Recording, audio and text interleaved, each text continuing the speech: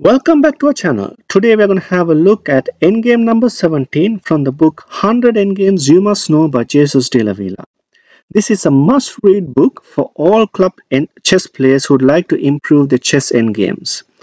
I would leave a link in the description if you would like to purchase this book for yourself. Here, this is an example in which we are discussing Queen versus the Rook Pawn on the 7th rank. This kind of position is generally drawish, and I'll explain it to you why.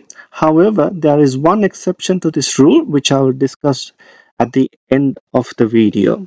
So here white to play, white simply plays king g8, and after queen d8, the rule which we looked at in the previous video was the queen has to give checks and then force the king in front of the pawn, and after that bring the king. This is not possible in this kind of video. We'll have a look at it why. King g7, queen g5, king f7, here queen h6, so king g8 is forced, and after that queen g6, the king goes to king h8, and if black kings moves one step forward, then it's a stalemate.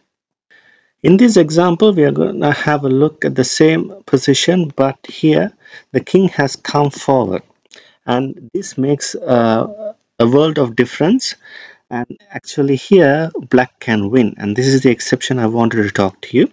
The main reason is the king should be able to control these two squares, which is f7 and g7, very quickly within one move.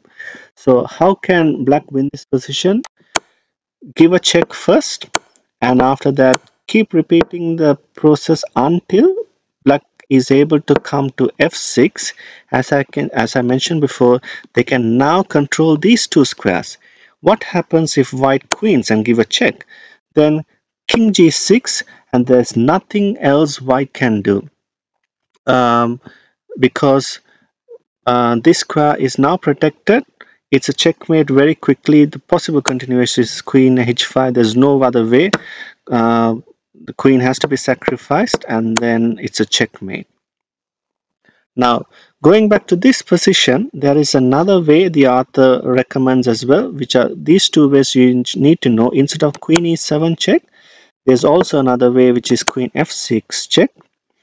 After king g8, simply give check and then bring the king in forward. It's the same technique, and after after white queens, you simply use the same technique, and then it's a win. I hope you enjoyed this video. For more videos like this, please like and subscribe, and it's bye for now.